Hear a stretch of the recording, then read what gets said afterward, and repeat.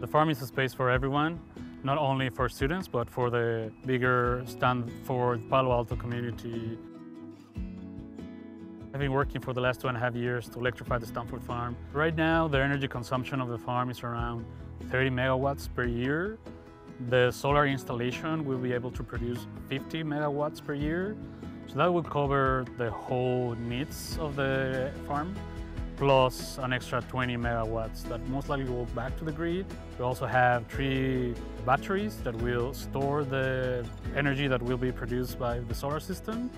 We have any other appliances that you will find in any other farm, or in a household, refrigerators. We also have a classroom where students can come here and take classes, learn. You never know what the needs of the future will be. Students can actually move from theory to practice. And this is a way where they can learn not only about agroecology, they will be able to learn also about the farm of the future, and also making sure that they also understand the part of public policy, agroecology, and the energy transition.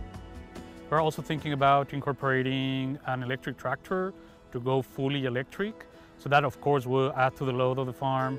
So it's a dream come true. I'm pretty excited because it will be an opportunity for other students to interact with the microgrid. We also have a smart panel that will allow students to run experiments, charge, discharge the batteries, connect, disconnect circuits. So it's not only about the agroecology, but also about the green transition and making sure that Stanford has a farm that's 100% on-site renewable powered by the sun.